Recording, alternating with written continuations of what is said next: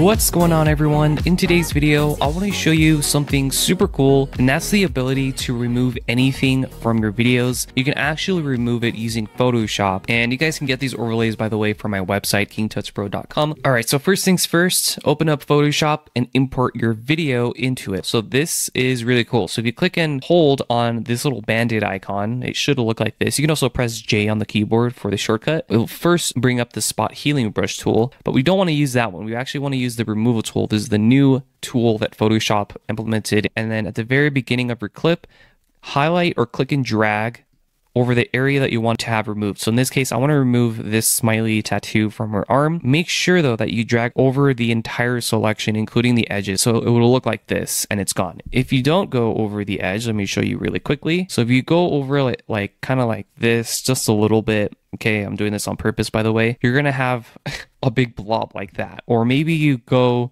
pretty quick here, but you missed a couple of the edges. It's going to look like this. So you have to go over the entire selection to get rid of it. So you just go over the areas that you want to have removed. So something like that. Maybe I want to remove this tattoo. So for this, you would just have to go frame by frame, by the way, and remove it like that. Items where it's a bit more complicated, go frame by frame on those. You don't want to go over like past the edge to remove this like this tattoo, because then you're going to have a really weird edge on her arm. So for that to work, you just go over it, but don't go past the like that edge of her arm, if that makes sense. So I would just probably go with something like this, close to it, but not over it. Okay, so something like that, and it's gone. Again, here, I'm just gonna go past it here, just like that, and it's gone.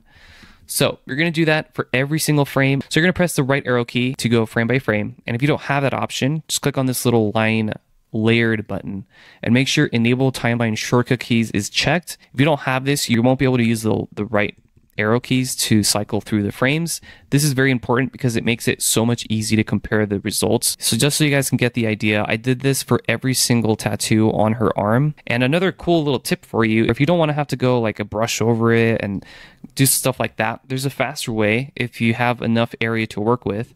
If you make the brush size bigger than the actual area that you want to remove, you can actually just click once and then use the right arrow key, and this will save you way more time. So you can do stuff like that, okay? But over here, this is where you're gonna have to do it manually, because you cannot use a brush that's bigger and then using that, because that's what's going to happen. And then once you're finished, what you're gonna do is click this button over here, the render video button. You can also go back here to the layered icon and click on render video. I'm just gonna click on this one because it's quicker. Give it a name, okay? Make sure you have it saved to your desktop or wherever you're gonna be able to find it again. You can also create a subfolder, but we're just leave everything how it is and change make sure that this is not Photoshop image sequence, because then it will just save it as an image. So make sure Adobe Media Encoder is selected, and then we just import that clip that we saved Photoshop back into Final Cut Pro, and I'll show you guys what to do from there. All right, guys, so here's the clip that I just showed you in the beginning of the video with the color grading applied. So here's it before and after. I just made some changes.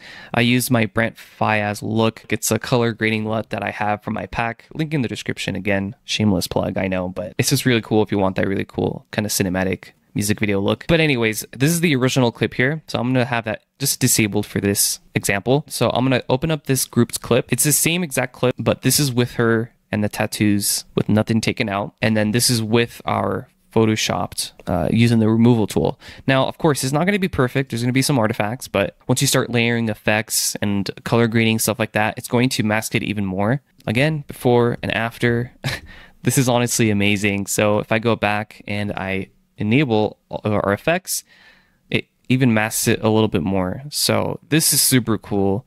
And the ability to just take things out after a video has been filmed is absolutely nuts to me. And then with the other effects applied, it just looks kind of complete, to be honest. So if you guys found this video helpful, please consider leaving a like. That'll be awesome. And share this video to any of your friends, video editing friends, and subscribe. And I'll catch you on my next video. Peace.